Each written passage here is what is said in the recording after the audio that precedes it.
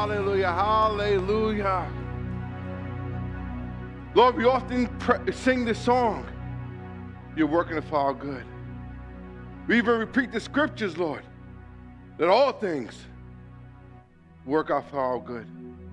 But Lord, right now we ask, what is our good? What is it that you will for us? What is it that you desire for us?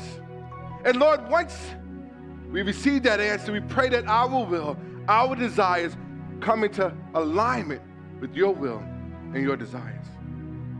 Lord, bless us right now to be successful Christians you have called us to be. Empower us right now to be the men and women of God that you have called us to be. So Lord, as you're working things out for our good, help us understand our role in that. We pray that you continue to anoint us afresh to live the Christian life in this world, understanding that you are the Alpha and the Omega, that you are in control, that you are working things out for our good.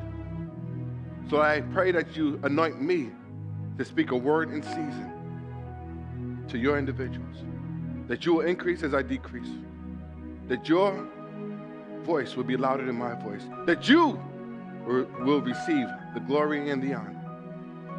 Thank you for the ministers. Thank you for the singers, the band, the media department, for all those individuals that play a role in advancing the kingdom of God for your glory. So we ask that you continue touching the individuals watching this. Have your way right now. We surrender our minds and our hearts right here, right now, so that you will have your way. In Jesus' precious, precious name. Amen and amen. Wow. This is awkward. My dad's not here.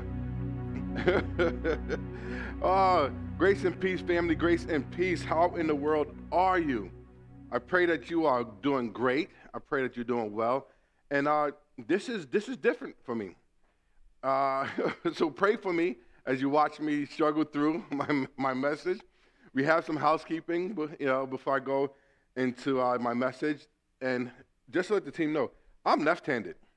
So this is set up for Dr. Bernard's right hand. I'm left-handed, so if we can next time shift the things, I'll be so much better and so much more comfortable and relaxed. So I'm excited. Wow, God is so good. God is so good.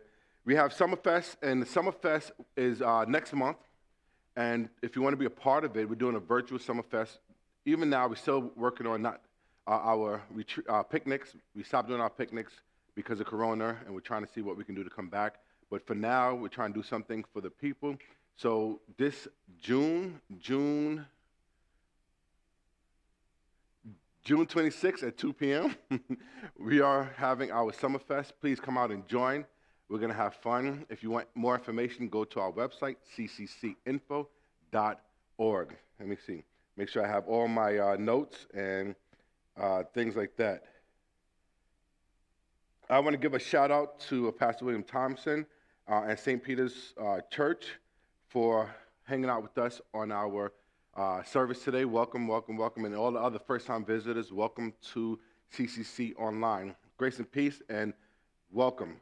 Now, Dr. Bernard, I bring you greetings from Dr. Bernard. He's out ministering. He will be back with us next week. So for all those who just logged on, just stick around. I believe God has a word for you. Amen. Amen. So this month, today I want to share some things with you. I want to be open and transparent, and I have some things to really share with you real quick. I'm not going to be before you long. And I wrestled with what to minister. I had like maybe 4 or 5 different messages, and just God really checked my heart, and he gave me a word, I believe, for you for today. My father asked me, he said, Jamaal, what do you want to accomplish today? What do you want to do? And I said, I want to challenge the people. I want to challenge the people to really grab on to this whole idea of being resilient. I want to challenge the people to really grab on to this whole concept of moving forward. I told the Long Island campus when we had our first gathering, I said, look, God, it is incumbent upon us as Christians to be resilient more than any other individual. Why? Because people are watching.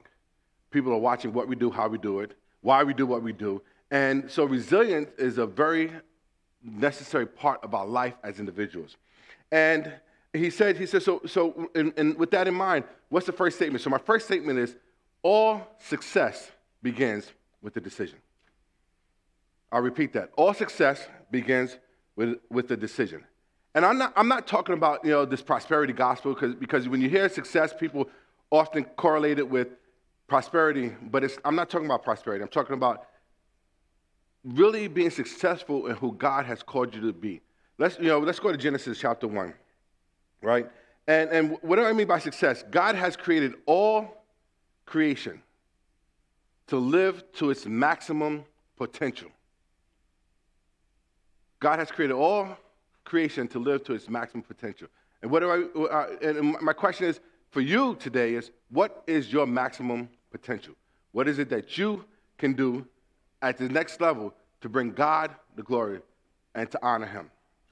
God created us, and when we look at Genesis 1, and I love Genesis 1 because Genesis 1 is unique. I tell people I love ministering from Genesis 1, and I often say this, and I will always say this, is that if you can't get past Genesis 1:1, then there's no need to continue to read the Bible. It becomes just a book of literature, right? Because Genesis 1:1, God set the tone on all of our arguments, all of our conclusions, all of our discussions. In the beginning, God created the heavens and the earth. And I use this because often individuals say, science and the Christian religion are not, and work with each other. I said, no, that's not true. Let's go to Genesis 1:1. In the beginning, God created the heavens and the earth. And in order for you to have, this thing called creation, this thing called, what people want to say the Big Bang, you need 4 things. You need time, space, matter, and energy. And when you look at Genesis, in the beginning, time, right, God, energy, created the heavens, space, and the earth, matter. So I love that. I love this text. But we're going to continue reading because this text really speaks to who we are as individuals. And Genesis 1:1, and for the sake of time, I'm not going to go fully into it, but and this is Jamalism, right? Jamalism, and I love it. He says, in the beginning, God created heavens and earth. He separated, he created out of chaos, right? Order. You never see order come out of chaos unless a divine creature a divine being has his hand on it at this level, at this magnitude. He created the heavens and the earth. He created, he separated the waters and created the boundaries from the land. He created plants, trees. He said, let every plant and tree bear fruit out of it after itself. He created animals. He said, let all the animals, bear animals after itself. And this is Jamalism. And then he says, let us create man. He created man in his image. And then, so people ask, okay, why did God create man? And I believe that there's a couple of things that we can answer with that statement. And the first statement I would say is, God created man to, number one, reflect God's character in the world. Number one, to reflect God's character in the world. And this is why I challenge you to be resilient, because a part of being resilient is you're showing yourself as a Christian that no matter what, God is in control. And I'm okay with that.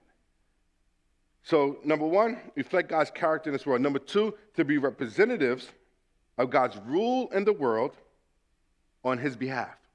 So there's a lot going on. And, and if you were part of the spiritual war class, you understand that these beings were watching God make a decision on what he's going to do and what he's going to allow humans to be able to do. So reflect God's character, be representative of God's rule in the world on his behalf. And this is the major part. Harness creation potential and create beauty in order to make a place where more life can flourish. Once again, to harness creation's potential and create beauty in order to make it a place where more life can flourish. And that's significant because some people say, well, looking at the whole issue with Israel, Palestine, and what's going on with that, and they say, well, is this the end time? Is this the end of the world? And I say, I said, it doesn't matter if it's the end time or if it's the end of the world. The question is, are you ready? 2, Jesus even said, he said, no man knows the hour or the time, so stop asking me if this is the time. I don't know the time. Jesus didn't know the time. He didn't express the time. But the fact is that these two countries are warring.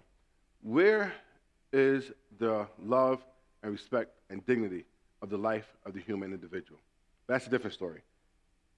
Number 3, to harness creation's potential and create beauty in order to make it a place where more life flourishes. And this concept starts at home. But we understand that it's difficult to do this because, like Dr. Bernard said last week, we are broken, we are wounded, we are dysfunctional, and we are disordered. So what do we try to do? We try to accomplish, and you see that throughout the history of mankind. We try to accomplish certain things that leads us to a place where we can accomplish God's purpose and reason for us to exist. And I love this because when we look at our brokenness, we're still trying to be resilient out of our brokenness. We're still trying to be resilient out of our woundedness. We're still trying to be resilient out of our dysfunction and our disorder, but God has given us a command to do certain things. And I'm excited about this message that I'm about to really share with you because as we look at the time and where we are, this is May, 5th month of the year, and usually April is a time where people who started with their New Year's resolution, the average person, some people quit the day after New Year's Eve. New Year's Day, they quit already. This is where we said we're going to set goals. We're going to look to accomplish certain things. And this is the point where I believe we're going to be challenged with our resiliency. To come back to do some of the things that we're supposed to do.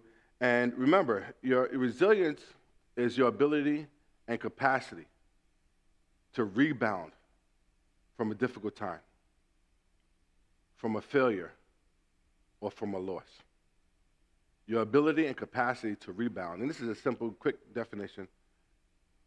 Your ability and capacity to rebound from a failure and a loss. And I forgot what I said before that, but don't judge me. And at this point, this is where I have discovered from a book I was reading, and a part of this is understanding that there are two types of resilient individuals. Two types of resilient individuals. I was going to write on the board, but I'm not going to write, so just take good notes. The first resilient person is what we call the pusher, and I'm not talking about the drug dealer. And I wrestled with trying to think of a name and a better description of this person, but it was difficult because this statement really speaks to individuals and what they're going through. So here it is, we're at this part of the year where we are challenged with quitting or keep on going.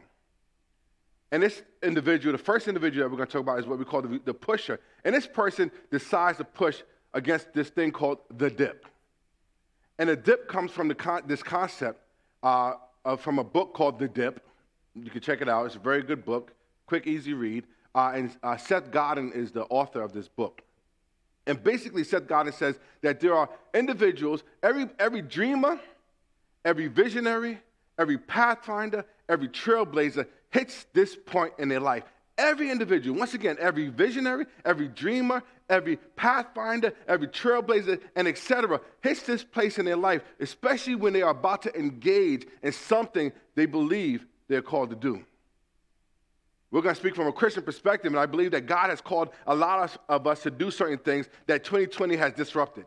I believe that God has called a lot of us to do certain things that Corona has disrupted. I believe that a lot of us have been called to do certain things that self has disrupted. I believe that God has called a lot of us to do certain things that relationships have disrupted.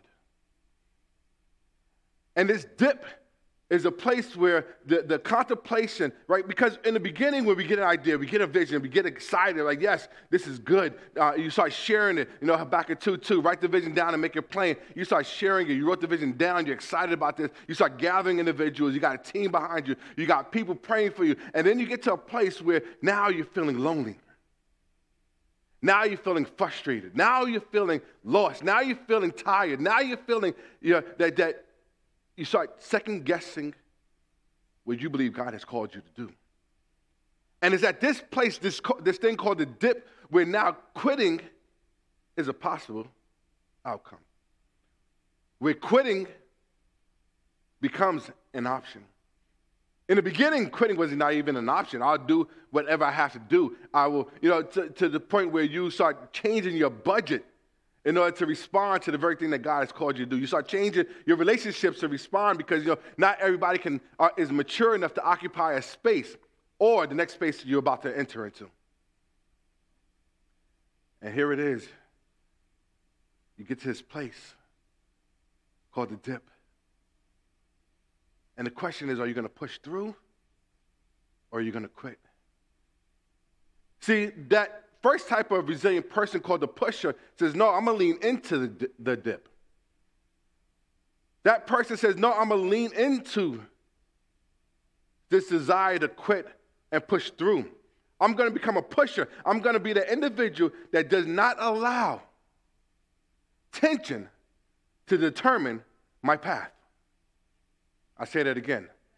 I'm going to become that person that does not allow tension to determine my path. Often we allow tension to determine our path because tension makes us uncomfortable.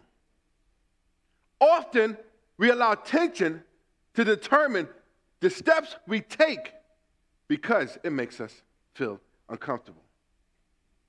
But when you read a lot of these successful stories, it is tension becomes that birthing place for the new idea.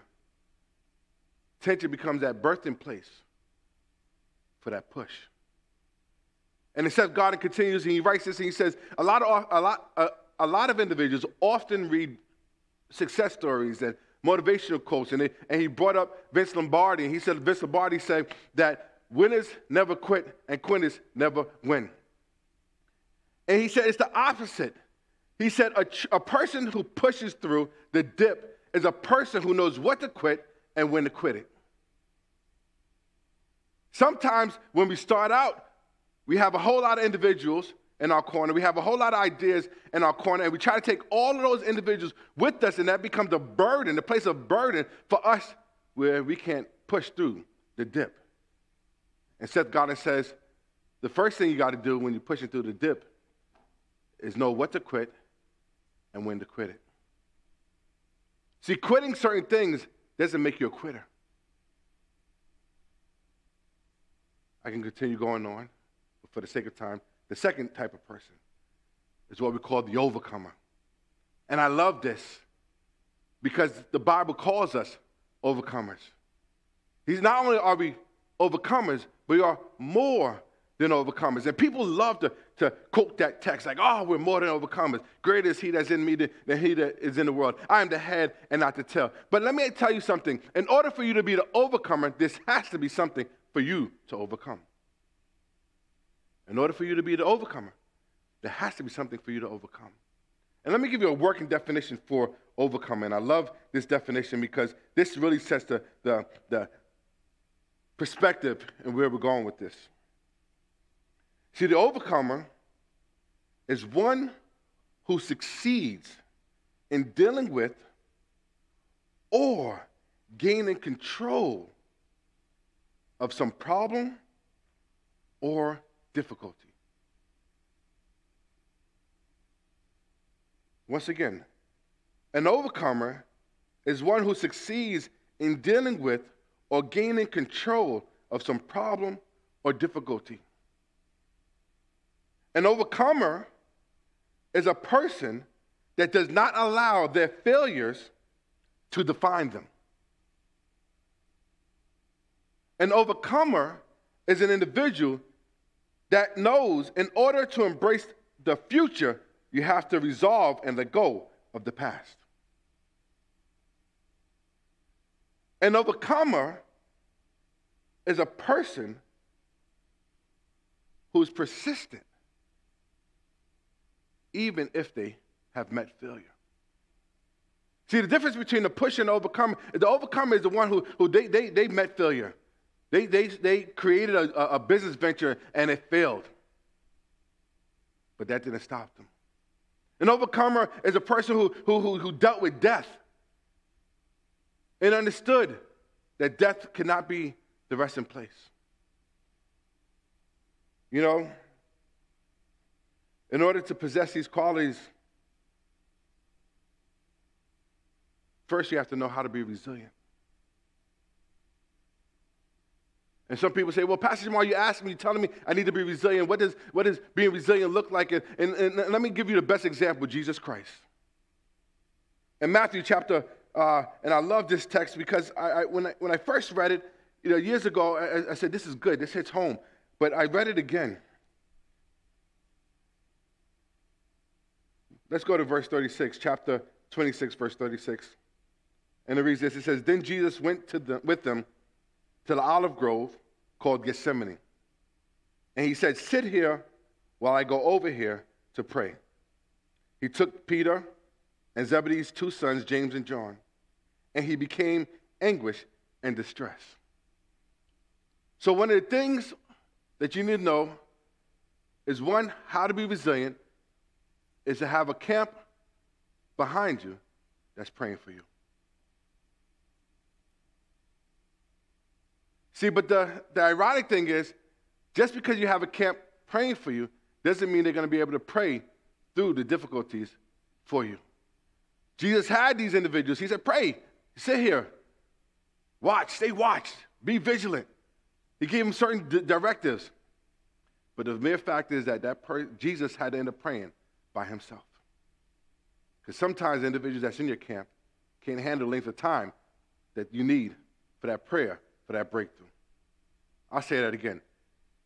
Sometimes you have to understand that people in your camp, they're not bad because they fell asleep. They just can't endure where you need to endure.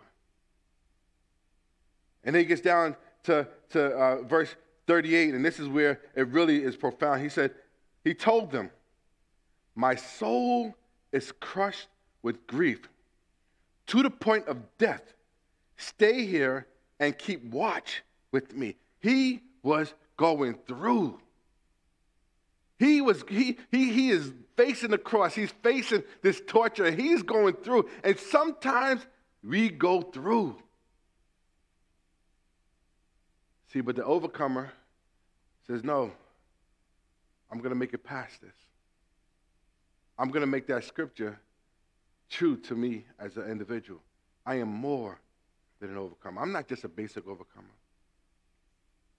So when we look at this, in the notes, I put how to be resilient. Number one, know what to quit, when to quit it. Number one, know what to quit, when to quit it.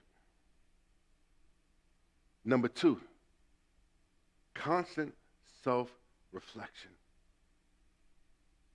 And a part of that self-reflection is saying, okay, what role did I play and where I am today? Number three, allow your vision and or dreams continually energize you. Allow your vision and or your dreams to continually energize you. Sometimes we got to go back to that place where we had that first idea and grab energy, because where we are right now, we're tired. We can't go on. We're ready to quit. Number four, refocus your energy. Often we fail because we have our focus in the wrong area. Refocus your energy. And number five, don't quit, re-strategize. And what do I mean by that? I'm glad you asked. I got a story, and I'm going to try to tell it in this quick 10 minutes. So one morning I wake up, and it was a good morning. Nice, bright, sunny day. The birds are chirping. Little mist of water or dew on the grass. one of those nice sunny days. Like you got that good stretch in the morning. Sun is bright. One of those days that you just smell summer coming in the air. And it's right there. And so I wake up. I thank God. I start getting into my worship, my prayer. And it's one of those good prayer times. I was just in the Word. God was doing some things. I was worshiping. It was one of those points where I got to a place where I cried because of the awe of God. The presence of God was just so there. It was so deep and profound. It was really a moving time for me. And I'm excited. God is doing a lot of stuff. Things are aligning in my life. Things are moving smooth in my life. I said, okay, let me go, go. I went to the gym, had a good workout, a good pump, lifted, some heavy weight. I was excited. Things were going good. I'm telling you, this was one of those good mornings. It was so good that you start questioning, okay, why is this morning so good? I know some of us have had those questions where, okay, things are going too good. And we get to the office, I'm working. My father and I were talking, and this is around March of last year. And as we're talking, we're getting things ready, and my father asked me, he says, how is the Orlando campus going? I said, man, it's going good. Things are going good. And this is when you know, because sometimes you believe that God has called you to do things, and as you're doing it, certain things aren't in place and things like that. But for the Orlando campus, things were in place. Relationships were being built. Ministers were coming to support. Things were moving smooth. I was going down to Orlando for over a year, once a month, doing services on Tuesdays with the individuals. We had a praise and worship team. We got the band together. So many things were coming together. We were excited about what was happening. We had 2 services already on Sunday, and they were full because individuals were coming to support. We were meeting the needs of our individuals who have relocated to Orlando or the Central Florida area. Things were going good. We got, like I said, ministers lined up to help take the burden off of me. We had a leadership team that was working behind the scenes to get things going. We were already doing community service. We were doing back to school events. We were setting up food drives. We had so many things going on. Like Orlando was a church. We didn't have the building yet, but it was a church. Things were moving smooth. I was excited. To the point where I said, babe, we might need to move down to Orlando. My dad said, no. He said, you're not going to be able to enjoy that nice weather before I enjoy it. And I said, well, God is so good. If you want to do that, Dr. Bernard, it might be too hot for you. I think I'm designed more for that nice weather. And we started joking around and laughing and stuff like that. And here it is. It was a Tuesday, around 11 o'clock. We going, and my father, he says, son, look what I got for you. And look, I'm excited. I'm like, okay, usually my dad says when we have to meet, it's business. But this time, he was excited. And sometimes when you have an idea and you're excited about certain things, it's just other individuals who are happy for you get even more excited sometimes than you. And my dad came and he said, come in the office. And he said, look what I have. And it was a contract for a new building. Mind you, we looked at over 100 pieces of property trying to find a building for the Orlando campus. And we have it, a contract, ready to be signed. I was excited. And here it is. Not only do we have the contract, but because things were going smooth and we have very good momentum going in Orlando, we have people donating to the Orlando campus. People were fully committed. They said, no, we're going to donate to CCC, but we're going to really focus on building the Orlando campus. And this is what I'm talking about. God lined up so many different things. We had people who said they were called to support financially the birthing of the Orlando campus. This is what I'm talking about. God, things were lined up. So I knew that this was God. At this point, I knew it was God. God had everything in place necessary for us to launch that Orlando campus. And he said, look at this. And I'm looking at this, and oh, this is great. This is exciting. He said, here's the pen. So I got even more excited. And I said, okay, I'm signing the contract. He said, yes. So I signed the contract. And he said, look, this is the routing number. Everything's ready to click over. And all of a sudden, I heard over my ear, look at the TV. And here comes my nephew. I think it was my nephew. I'm trying to remember the story. And they turned the TV on. And here on the TV was CNN. and they were talking about the coronavirus, and they said, we got a special announcement, and here it is. The president gets on and says, we're going to have to shut down America. We don't know for how long. And all my dreams, energy, ideas, excitement went out the window. I got frustrated. And my dad looked at me, and when he asked certain questions, I know it's a test, and he looked at me, he says, so what are we going to do?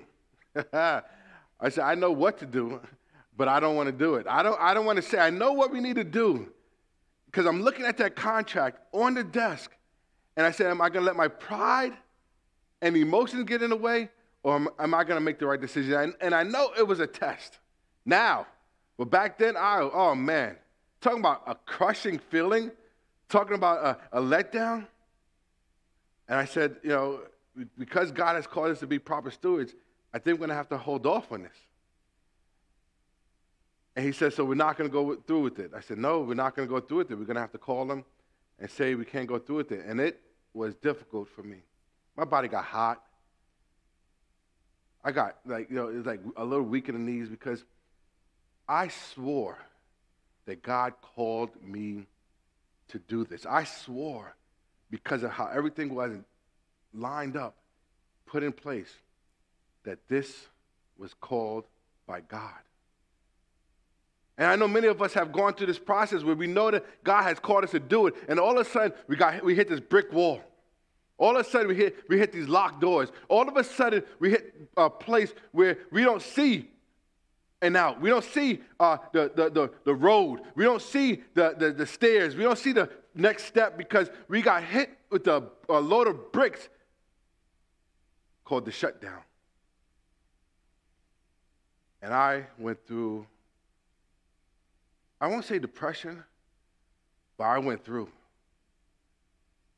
I had no more passion for the Orlando campus. It rocked me. It really messed me up. I stopped calling the team. Stopped looking for property. Stopped, meeting with the Orlando campus. I really went through it. It really messed me up. Because you got to understand how many things I had to say no to in order to say yes to building this campus. How many events I missed with my kids. How many times I wasn't there to see certain milestones in my youngest daughter's life. How many things I was not present for because I was pursuing what I thought God had called me to do. And all of a sudden, it got stripped from me, what I thought. So time went on. And this is why you need people in your life.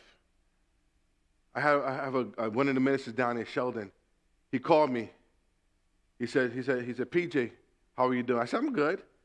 Not letting off, my frustration, my disappointment. I said, I'm good. He said, well, what's going on with the Orlando campus? I said, well, we can't do anything. The coronavirus is here. Can't travel down there. Things are really shut down. He said, no, let's go. He said, remember this thing I taught you called the battle rhythm. And the battle rhythm is just a military term to talk about the rhythm in which they move towards a cadence of consistency of reaching their goal. Whatever the goal is, it's a battle rhythm. I said, Sheldon, you're right. And I felt the check. And he said, PJ, did God call you to this? I said, yeah, God called me to this. He said, is this ordained by God? I believe it's ordained by God. I said, I questioned it with the shutdown. I believed it was ordained by God. And he said, and if you believe it's ordained by God, how dare you quit?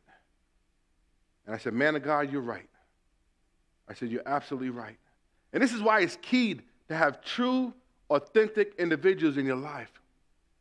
Because our true, authentic individuals will tell you the truth. Will pull you on the carpet with respect to get you moving again.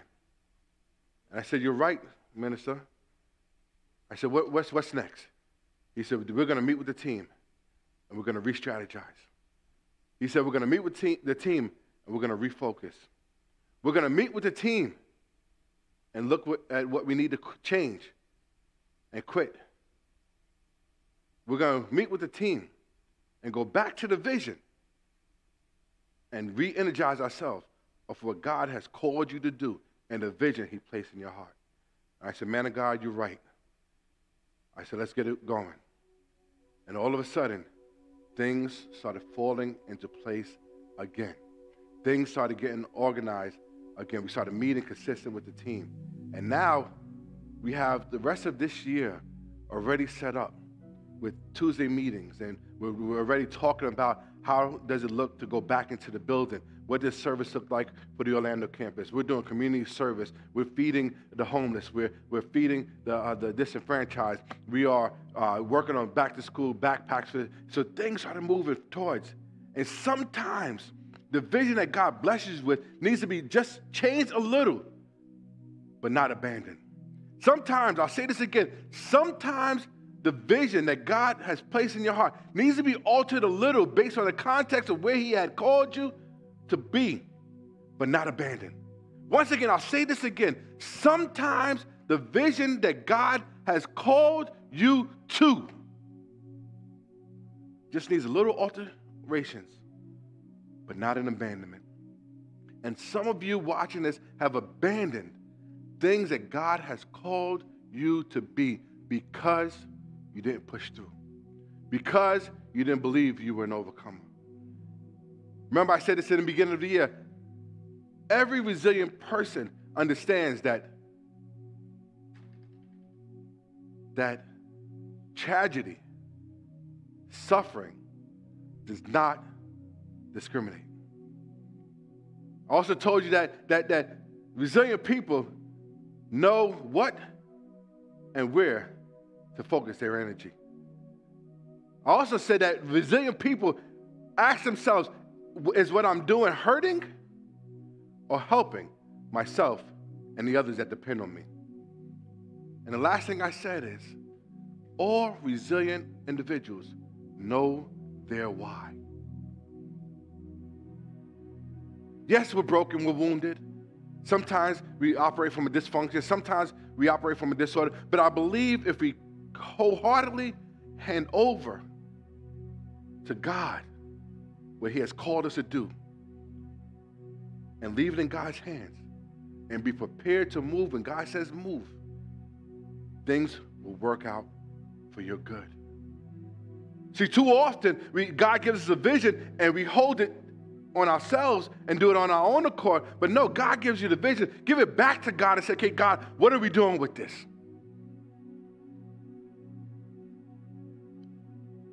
See, I wanted to quit the Orlando campus, but I believe that there's something that CCC does, and we do it well, and God is calling us to bring it to the Orlando campus, to Atlanta, to South Carolina, to North Carolina. God is calling us, and I can't quit because it's bigger than Pastor Jamaal's feelings. It's bigger than Pastor Jamaal's frustrations. It's bigger than Pastor Jamaal. Your vision that God has given you is bigger than you. I pray that you look and self-reflect and you come to a realization to say, okay, I got to get up. I pray that you look at yourself and reflect and say, okay, I got to push through. Either I'm going to be an overcomer or a quitter. Either I'm going to become a pusher or a quitter. The decision's up to you. But I believe God has called you to do something that's bigger and better. We can go back to the text I started out with. In the beginning, God. Go back to, in the beginning, God. He gave me this vision. In the beginning, God gave me this dream. No matter what it is, if it's a marriage you're ready to quit, was it ordained by God? Is it a business venture you're ready to quit? Did God call you to do it? There's something that God has called you to do that is sitting on a shelf and you need to take it off the shelf. Dust it off and get going. I pray that this ministered to you. I pray that this sparked some energy back in your life and say, no, I'm making a decision today, right here, right now, to either be an overcomer or a pusher. I'm not going to be a quitter. We have a minister that's going to pray with you. And after the minister is finished, I'll come back with some closing words. Praise God that no disaster can frustrate the purposes of God. Someone watching today has been feeling a battle rhythm all your life, but you may not understand who's leading the march. Pastor Jamaal said that all success starts with a decision, and now we have the opportunity to make the most important decision of our lives. You may be experiencing a dip today, or you may feel like you've been in one all your life. Your dip may have become a rut, may have become a ditch, and today God's invitation is to pull you out. You may have tried to push through but found you were spinning your wheels. You may be an overcomer who has always gained control, always transcended failure. But we cannot overcome our sin. We cannot transcend our brokenness. For that, we need the gospel. We need some good news. The good news today is that a holy God so loved a rebellious world that he sent his only begotten Son to live a sinless life, die in our place, and rise from the grave, conquering death. And in doing so, he paid the price for our sin and gives us a right to everlasting life. The good news is that we can know him today. The good news is that our failures do not define us because God has designed us for resilience. The good news is we have all sinned, but Christ paid the price for us. It is a gift. We couldn't earn it, but we still have to accept it. So how do we do it? Romans 10:9 says that if you confess with your mouth the Lord Jesus and believe in your heart that God has raised him from the dead, you will be saved. If you'd like to do that, just repeat after me. Father, I repent of my sin.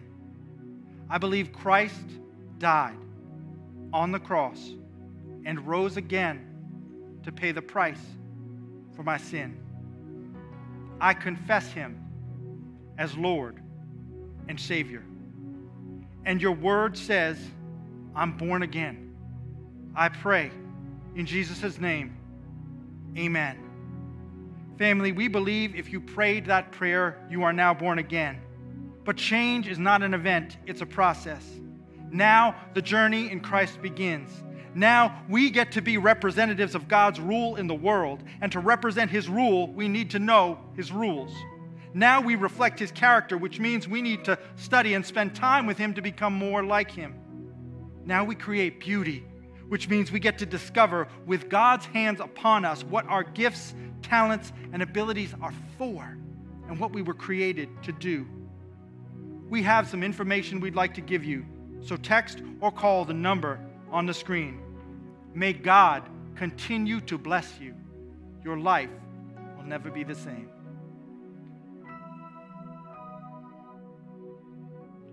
Amen, amen. Welcome to the family of believers. If you prayed that prayer for the first time, second time, or third time, fourth time, fifth time, if you were like one of my brothers, he went to every altar call.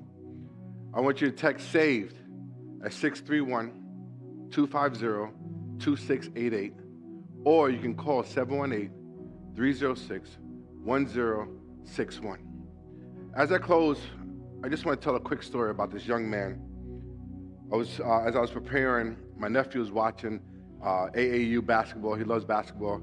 I give a shout out to my nephew. And there was a young man who was playing, and he was getting busy. He was doing his thing, and he had one arm. And he just got signed to a Division I school. And I looked up the story, and I said, what's his story? And he says, well, first of all, the story starts out, it says, the young basketball player, 17-year-old, gives God the glory. He said he thanks God for his tragedy. because he still has a skill set that he's utilizing. He just had to learn how to use it in a different way. So this young man, he said he was 6 years old in the Dominican Republic, and a wall fell on his arm, and the wall was sitting on his arm for 2 hours, and because of the length of time, they had to amputate from the shoulder down. And now he is 17 years old and one of the most sought-after basketball players with one arm, because he did not allow that situation to define him. He did not allow that situation to determine him doing what God has called him to do. Often we feel that we've lost too much to keep going. And if God makes all things, not some things, not a couple of things, but all things. So that means you're good, you're bad, and you're ugly. Still, he'll turn it around for your good. Father God, we thank you so much for the opportunity to sit in freedom and worship you. We thank you for the opportunity to sit in freedom and read the scriptures without condemnation or threat of death.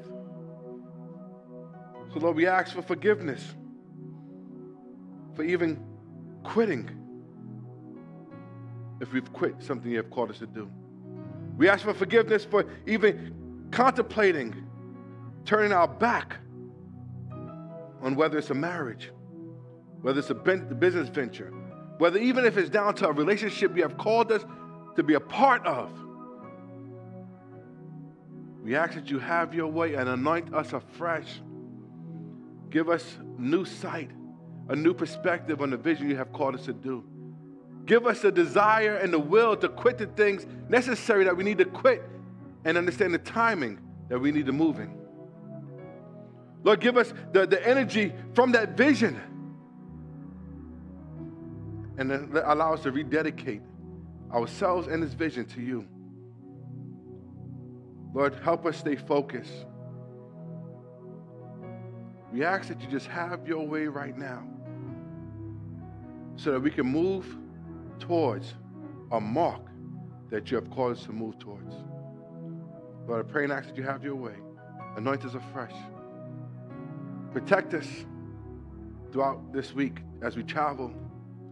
Even for tomorrow as we go and visit family and friends, we ask that you have your way. Bless us with bless us with a word on the tip of our tongue in season for whoever we might encounter at the family barbecue, at the family gathering, at the friends and family gatherings, so that we can speak words in season, words of encouragement, be salt and light, a fragrance and not an odor. So we ask that you have your way. Protect us. God, and govern our paths. In Jesus' precious name, amen and amen. Well, I pray that you receive something from today. I pray that you will take this and just go through a process of self-reflection and say, okay, no, there's some things that I need to do. There's some things that I have put on the shelf, and I need to take it off the shelf and get the dust off because God has called me to do certain things. And, well, as we leave this place, but never God's presence, Jesus is Lord, period. We believe it, we proclaim it, and we're seeing it come to pass. God bless and enjoy the rest of your week.